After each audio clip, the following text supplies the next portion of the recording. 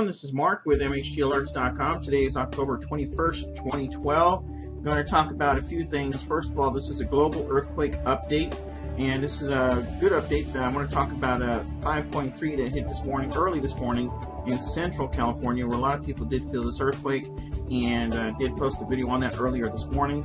And also some earthquakes that are continuing to happen in Southern California, 4.2 here in the past 7 days, but this 5.3 did occur today, and that's October 21st today. So we're taking a look at Guatemala, which is going to be a new hotspot for MHTAlerts.com to watch on the global earthquake update, because there's been quite a bit of activity there, but not much in the past few weeks.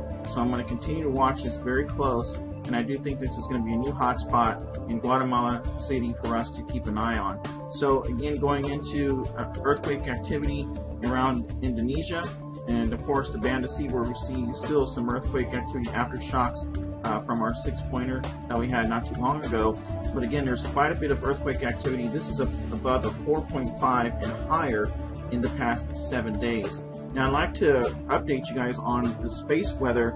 Right now, they said an almost X flare erupted off the sun on the 20th around 1814 UT. Now, NASA is forecasting a 40% chance of M-class flares and about a 10% chance of Xclass flares. So this is why I'm doing a global earthquake update, because I do want to watch around the Ring of Fire over the next week or so after our solar activity. So go ahead and check out the space weather on MHTAlerts.com. We'll be updated there again on MHTAlerts.com/spaceweather.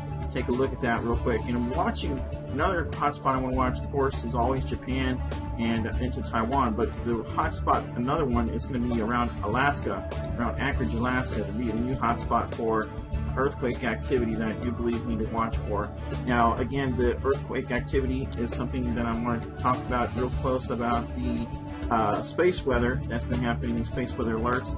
Space weather alerts have been real quiet now, except for the past 24 hours. That's why I wanted to bring up this video here. So once again, stay alert on this. Again, I'll keep you posted if I can on what's happening in the area with earthquakes above a 6 point or higher, or any strange earthquakes that may occur in areas that are not used to getting any type of earthquake activity. So once again, stay alert. Again, be cool, have a nice day, and thanks for watching.